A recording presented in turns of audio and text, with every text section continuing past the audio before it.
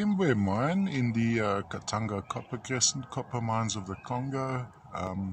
Famous deposit, of course, for some really aesthetic copper minerals. Now this is a lovely example of material from this mine. It's a crust of slate, and sitting on this crust in a layered formation we find the azurite. The greenness associated would be some malachite.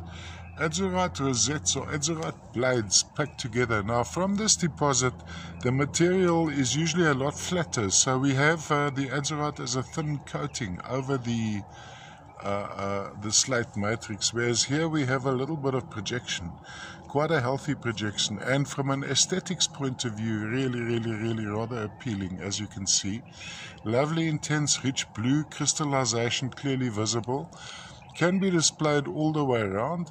From a display point of view, I would focus on showing this fruity section over here, so I'd have it at an angle maybe in like this.